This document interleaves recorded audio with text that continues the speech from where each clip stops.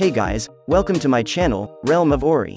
In this video, we will continue with Volume 12, Prologue, Clowns on the Run, Part 2. And before we start, this video contains spoilers from the anime and manga series. And by the way guys, please don't forget to subscribe to my channel and click on the bell icon to get notifications for upcoming videos. So without further ado, let's get into the video. His crimson hair, a red sheen deeper than blood, fluttered in the wind. His crimson eyes, glimmering gold and silver stars, gazed down at Yuuki arrogantly. Yo, I think this is the first time we've met. You've done well to catch my attention. Guy's gaze was locked on Yuuki. No one else was worthy of his eyes. That fact wasn't lost on Yuuki, but he was conflicted over how that made him feel. When footmen was easily beaten by misery, he could measure just how strong they were. Or rather, he could tell by the color of their hair and by those special maid suits. Kigali, also known as Kazarium, and Clayman had mentioned these people. These three fit the bill. In other words, the person in front of him stood at the top of the world. His position was Yuuki's end goal. As long as his ambition was to conquer the world, he would have to clash with this enemy one day. Is that so? You must be the so-called strongest demon lord, Guy Crimson. It's an honor to meet you. My name is Yuuki Kagurazaka. I never expected you to come to me. Were you looking to team up? Yuuki mustered a smile without being intimidated by Guy. Naturally, that was just wishful thinking. He could tell just by looking at how Misery was handling footmen right now. It was plain as day that Guy and his maids did not come to forge any alliances. Even though he was faced with overwhelming danger, Yuuki still tried to put on a friendly tone. This was his unique way of negotiating. He would often throw out a wild statement to get a reaction, in an attempt to gauge his enemy's intentions. Ah ha ha ha, you're an interesting fellow. You've got plenty of guts to be saying that straight to my face. Now that's not a bad proposition, but you seem to be Leon's enemy. Besides, weren't you planning to head east? I personally don't want Rudra to accrue any more power. Negotiations failed. Yuuki knew from the beginning that Guy would not accept the silly proposal. But he didn't let that discourage him, instead reading Guy's words more deeply.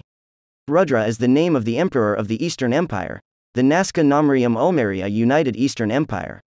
He thought the two had some kind of relationship, one obviously with bad blood. He couldn't help but fight with Guy. They had no chance of escaping unscathed. Under these circumstances, he also cannot use fraud. Of all the other options blacked out, his best bet was going all out against Guy. Yuuki finally came to a conclusion. Never mind, then. Since we're enemies, this timing is impeccable. Before I move my base to the east, I can see just how strong the strongest demon lord is for myself, Yuuki answered, practically taunting Guy. An overwhelming sense of excitement welled from his heart. He had been hiding his full strength all this time, but he had to let loose against the strongest of the demon lords, if he wanted even an inkling of a chance. The thought of failure never crossed his mind as he stepped forward. Yuuki was incredibly confident, so much so, that he wagered he could beat absolutely anyone in a one-on-one fight. He saw Chronoa go berserk, which only reminded him of how dangerous she was. But that was all there was to it. It would be a tough battle, but he was sure that he would come out of top if he gave it his all. She wasn't alone though, there were still several hostile demon lords with her. That being Leon and Luminos. And that good-natured Rimuru, too, had surely guessed Yuuki's true intentions. However, this time is different. This bad feeling was due to the man standing in front of him. Yuuki understood this, but still decided to face the challenge face to face. Oh, do you think you can defeat me? Guy smirked. I suppose. I plan to defeat you sometime in the future anyway. I'm just doing this a bit ahead of schedule. Rain and Misery spread in anger. They really wanted to kill him, but without Guy's permission, they didn't even dare to speak. Guy is the absolute authority, and it would be disrespectful to worry for his safety. Guy is normally fickle. Unless he recognizes his opponent as worthy, he will crush the enemy mercilessly. Rain and Misery worked to get his approval, and if they caused any trouble, he wouldn't hesitate to kill them. Guy's strength is very strong and it's easy to beat them both. Laplace could not move a muscle. If Laplace tried to save footmen, Rain would fight back. Although Guy and the other primordials are outnumbered, his difference in class was insurmountable. If they were only fighting Rain and Misery, then they could probably figure out a way to pull through. But with Guy here too, they had no chance of winning. To Laplace, Yuuki challenging Guy was suicide. Surprisingly, considering the circumstances, Laplace is still thinking of ways to escape. That resilience is one of Laplace's greatest strengths. He knew Yuuki was strong too, even though he continued to hide his true strength from his comrades. Laplace doesn't know if it's enough to fight Guy or not.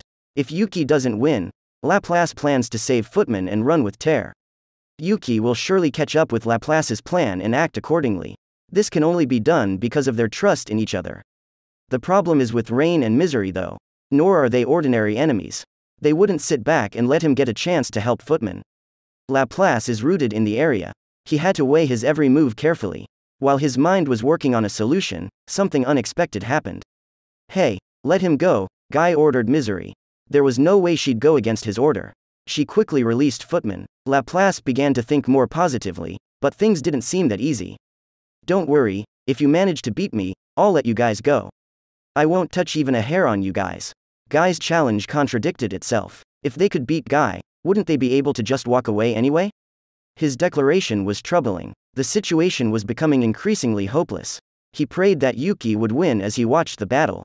Yuuki was the first to move.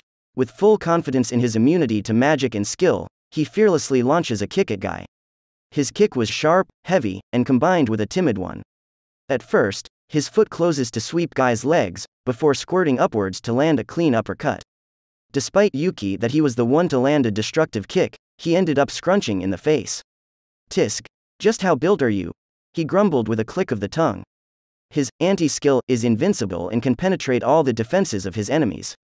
However, Guy stood still, unaffected by Yuuki's hit.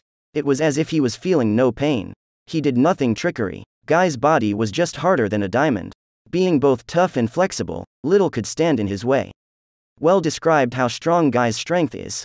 Ha ha ha, that tickled. I'd hardly call this a fight. Entertain me more, or I'll kill everyone here. Guy laughed as he ignited a small flame in his palm. It was the elemental magic. Napalm burst, a jet of fire shaped like a dragon, diving into its target with a long and narrow body. Its goal is to relentlessly attack the target until they are toasted. Burning to several thousand degrees, any normal person will turn to charcoal in an instant. This flame dragon closed in on Yuuki. It's a waste of effort. Yuuki shouted. Magic doesn't work on me. He was about to take another careless swing at Guy when suddenly a shiver ran down his spine and he jumped away. Ho, your instincts are quite sharp, Guy said with a smile.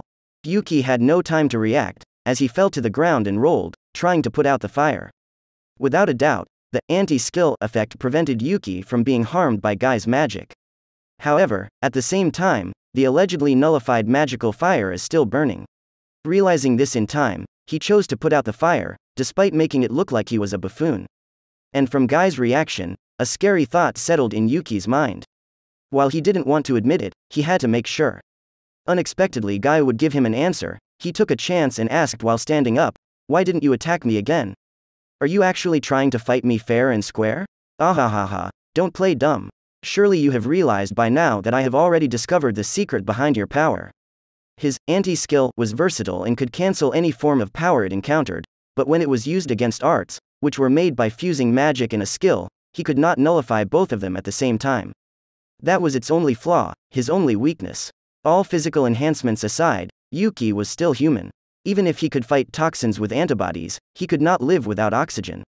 The weaknesses of his humanity, Yuuki now realized, put him at a disadvantage. Guy stood there casually. I know someone who can cancel out magic perfectly, but I would still win in a fight. That's because they couldn't cancel anything other than magic. As far as I know, there is no way to completely defend against the laws of physics in this world. When you specialize in one thing, you'll be vulnerable to another. But you don't only seem to be able to counter magic, but skills as well. Guy, looking down on Yuuki, revealed his thoughts without attacking any further. His lax attitude was all calculated.